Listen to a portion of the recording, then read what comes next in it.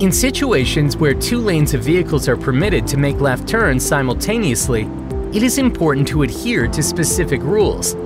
The vehicle positioned closest to the center line must remain in the lane nearest to the center line of the street onto which the turn is being made. The vehicle on the right should turn into the second lane from the center on the street being turned onto. When executing a turn alongside other vehicles that are also turning, exercise caution for the possibility of those vehicles drifting out of their designated lanes. Stay vigilant and be prepared to adjust your position in relation to theirs, ensuring a staggered formation between your vehicle and theirs to avoid any potential collisions.